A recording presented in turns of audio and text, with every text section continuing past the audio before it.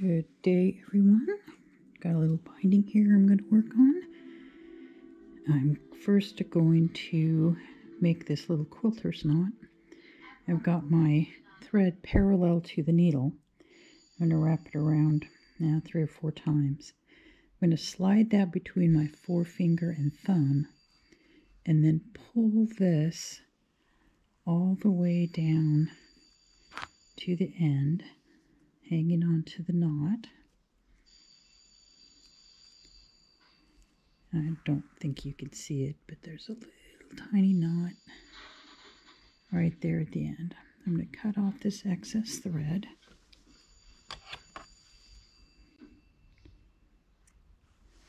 Okay, then, hopefully without turning this into a gigantic knot,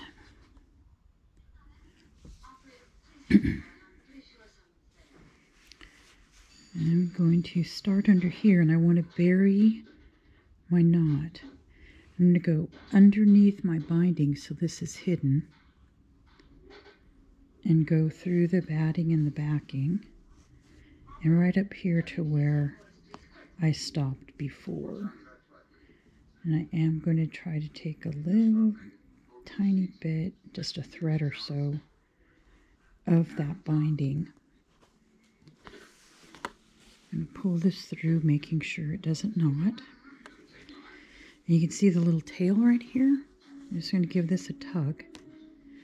And then it's slipped right under and it's completely hidden.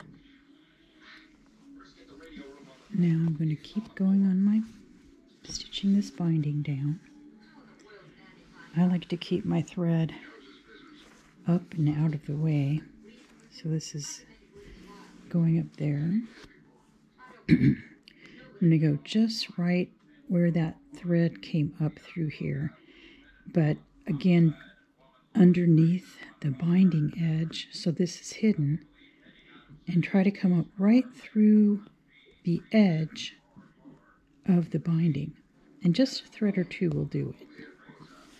So again, I'm just keeping my finger out here so this doesn't knot up. Okay, I throw my thread back up there.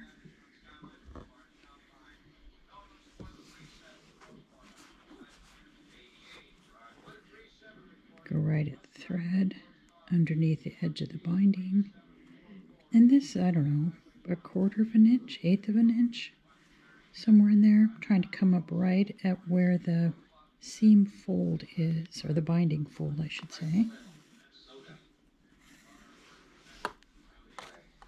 Sorry about all the machinations here. Got the camera precariously perched right next to me, and I'm afraid I'm going to hit it. So right under there. So one thing you'll see is I'm not using a thimble.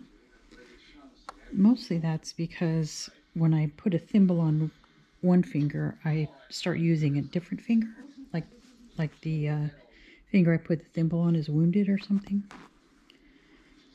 And I couldn't find the other tool that I normally use, which is just called a Thimble-It. It's a polypropylene or heavy-duty, softer plastic, and it usually runs over your finger, and you can push similar to a thimble without that constricted feeling. So I'm going right at the thread underneath and trying to come out right in that fold.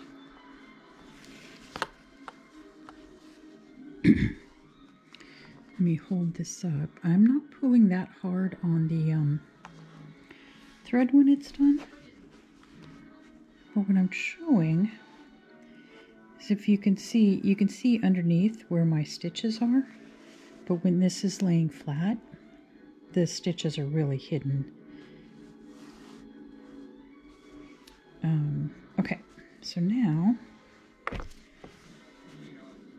I am going to bury my last stitch here, because I don't want to do a ton and bore you to death.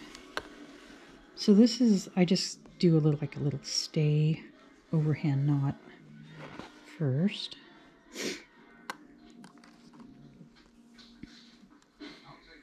Okay. Then I'm going to do very similar to what I did before. And this one's harder because... Okay, let me see if I can get this. I want to get this knot, if I can, as close to the binding edge as possible here. And I failed, but that's okay because we're going to do a very similar thing as we did in the beginning. And bury this thread up to the knot, and that will keep it from coming out. So I'm going to go back behind my binding, through the batting, and I'm going to go up quite a ways, really.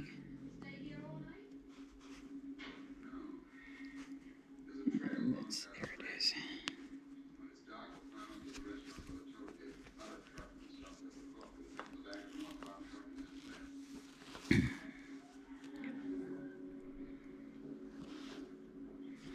So here's my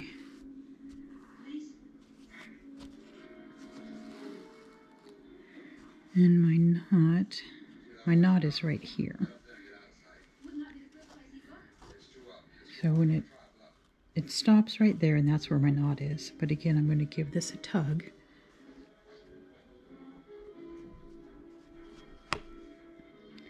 And that should pull the rest of that through.